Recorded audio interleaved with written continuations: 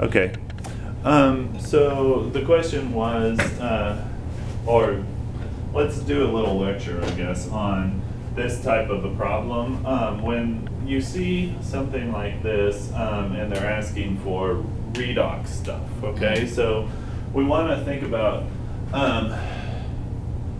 the different types of reactions. And when you see a reaction like this, you should be able to tell it's a redox reaction because when you have these two different metals reacting together, oftentimes if they're at different oxidation states, what you'll have in the product is a redox reaction where the different atoms have kind of switched oxidation states. One has raised its oxidation state and one has lowered its oxidation state, okay? So the first thing, this reaction, this is kind of giving you some clues as to how to finish it, okay? Or at least the starting materials of this reaction are. So first thing you want to do is look at the starting materials, put your arrow there because you have to finish your reaction, okay? So when it says 2 and just a +1, it's kind of giving you a clue as to what the oxidation state of zinc is supposed to be, okay? So zinc and silver are both transition metals, so they don't have regular oxidation states, or at least unless you memorize their oxidation states, you wouldn't know them, okay? But the clue that this is kind of giving you is to tell you that zinc is in a 2+ oxidation state.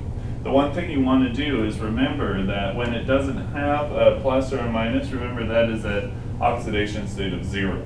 Okay, so plus means +1, okay? So there's 2 +1s, so this is at an oxidation state of 0, so when they switch, it's going to be going to zinc +2, okay? Does that make sense? Yeah. Okay, so let's just write that down. Okay, and in chemistry lingo, we don't say +2, we say 2+, okay? And the other thing that's happening here is that silver is going to an oxidation state of 0, okay? So they're kind of, like I said, switching oxidation states, okay? But we still have 2 silver atoms, okay? That we can't create or destroy matter, so we've got to put that 2 over there, okay? So if you start with 2, you're going to end with 2, okay? Right, but it's at silver 0 now, okay? So whenever you see something in a chemical equation, it doesn't have a charge on it, it's always at oxidation state 0. So we usually don't even show this unless we're doing like redox reactions or electrochemistry or something like that, okay?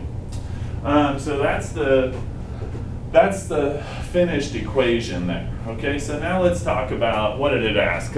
What is the oxidizing agent, yeah, right? Okay. Okay. Is it an oxidizing agent? Okay, which one is an well, we'll figure out which one's the oxidizing agent and all of that business, okay? So in a redox reaction, the way I always remember it, especially when we're doing gen chem stuff, in organic it's a little different, okay? So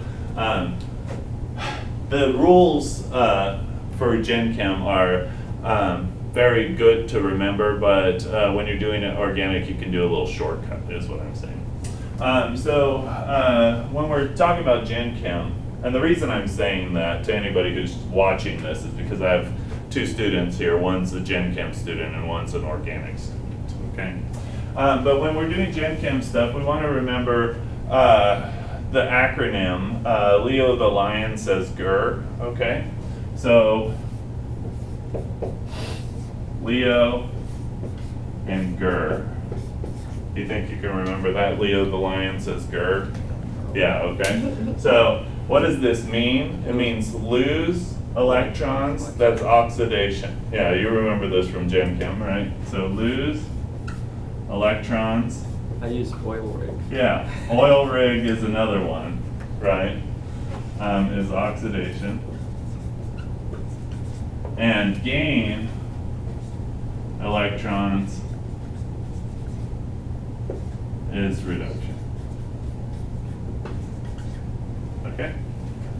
So in Texas, I think, since I've been here, people use oil rig much more. I think it's kind of culturally more significant than Leo the Lion's curve.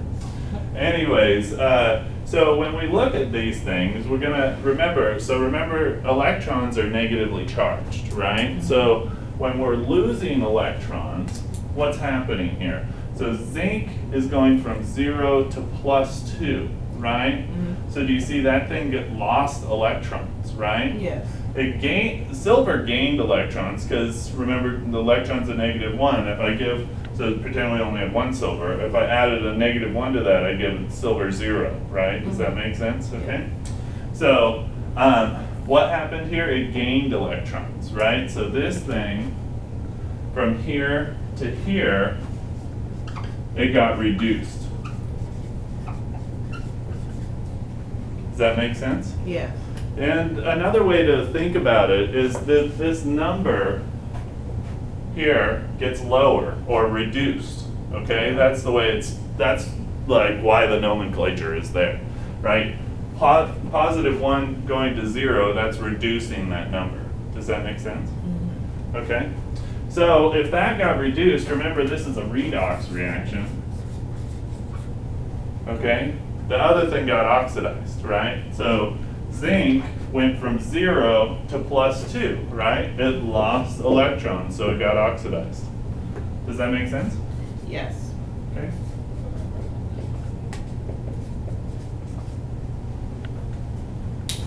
Okay, so now we've got to think of which is the oxidizing agent and which is the reducing agent, okay? So when we think about zinc got oxidized, right? So the other thing has to be the oxidizing agent because zinc got oxidized. So this thing is oxidizing zinc. Does that make sense? Yes. Okay, so this silver plus is the oxidizing agent, okay?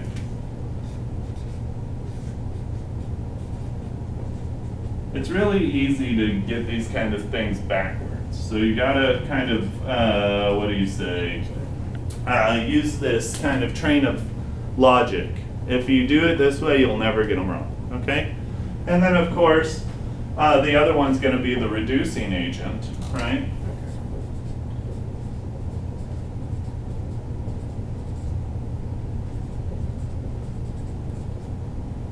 Okay, so if we look, right, silver got reduced, so something else must have reduced it, right? The only other thing in there is zinc. Does that clear up your? Yeah, and then what are the, because the part 2 of the question was, what are the electrons, whatever, like the numbers in the bottom? I don't know if that's the question I'm asking, but. So it's probably what we did first is like figure out what the oxidation states of these two atoms are. Oh, okay. Yeah, I'm so sure like that's what it was. 0 to 2. Yeah, so, or it could have asked, what's the change in oxidation number, okay?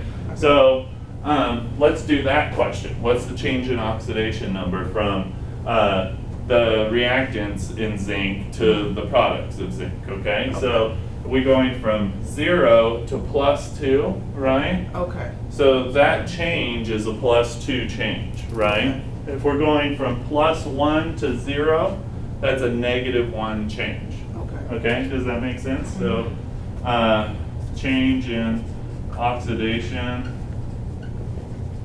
of zinc is going from a 0 to a +2, so it's a +2 change, right?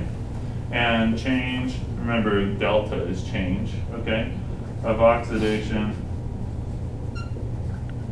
of silver is going from a +1 to a 0, so it's a -1 change. Okay? Okay. Does that make sense? Yes. Okay, any other questions about it? No. Okay, cool. Should we kill it? Sure.